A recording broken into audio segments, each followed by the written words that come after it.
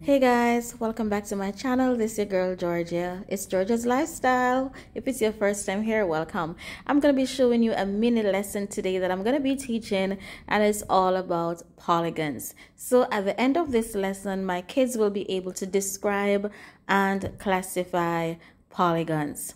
Yes, it's this is basically a mini lesson, just a quick walkthrough of the procedure for this lesson for me.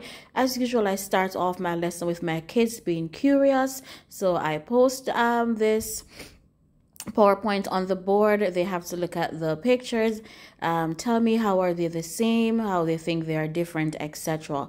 Then of course I pose them a problem. Sasha is sorting shapes. How can she group them based on their attributes? So they're going to be looking at the shapes and, you know, tell me what are the similarities, what are the differences, how could they separate them, etc. How could they group them? So basically, again, telling me about the different attributes. And of course, as you can see, Sasha might sort them by whether the shape has straight lines or curved sides. Guys, I don't know what's happening here with the position of my camera, but yeah, this is basically what I posted on the board, and you know, I went through this with my students, and after this I played a video for them. So this video basically taught them about polygons, the characteristics of polygons, what makes a shape a polygon, etc. They also learned about regular polygons and irregular polygons. This lesson, we will be talking about polygons and how to classify them.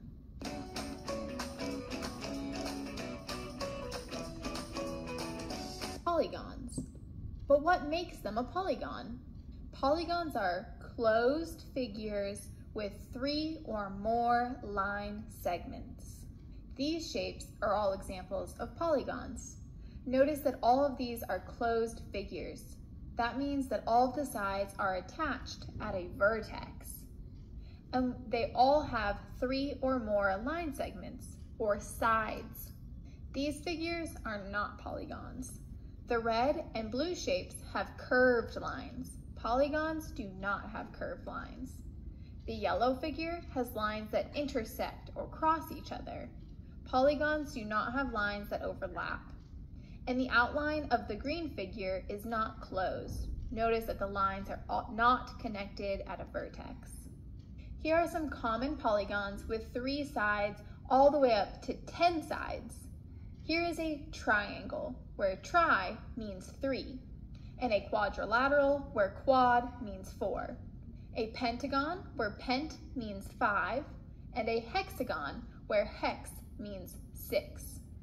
A heptagon, where hept means 7, and an octagon, where oct means 8. A nonagon, where non means 9, and a decagon, where dec means 10. There are 2 types of polygons, regular and irregular. Regular polygons are equilateral and equiangular. Equilateral means that all of the sides are congruent. They are the same shape and size. And equiangular means all the angles are congruent. They are all the same measure of degrees. The equilateral triangle is a regular polygon. All 3 sides are the same length, and all 3 angles are 60 degrees. This octagon is also a regular polygon. All 8 sides are the same length, and the 8 angles are all 135 degrees. Irregular polygons have sides that are not congruent. That means they have side lengths that are not all the same length.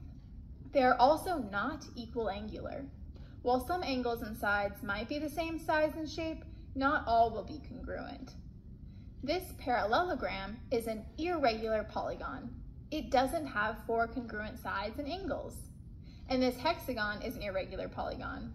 As you can see, the 6 sides are definitely not all the same length. We can draw diagonals in polygons to help us find the sum of interior angles. So after they watched the video and we did some examples on the board, we had discussions, etc., to see and to understand what they learned. This was the culminating activity. This was what they did at the end. And of course, I forgot to mention that I do teach grade 3. So this was a grade 3 level worksheet where they had to color the shapes that are polygons, regular polygons. Right, because all the shapes here are polygons, but they are to circle or color just the ones that are polygons. So like I said before, this was just a mini lesson. Let me know in the comment section if you liked it.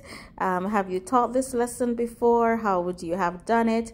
And once again, thank you for watching another video. Make sure to give this video a thumbs up. Yes, give it a thumbs up and leave me a comment and share it with somebody who you know teaches grade 3 or teaches grade 2 and yeah, could use this. Thank you so much for watching again. Much love and God bless you.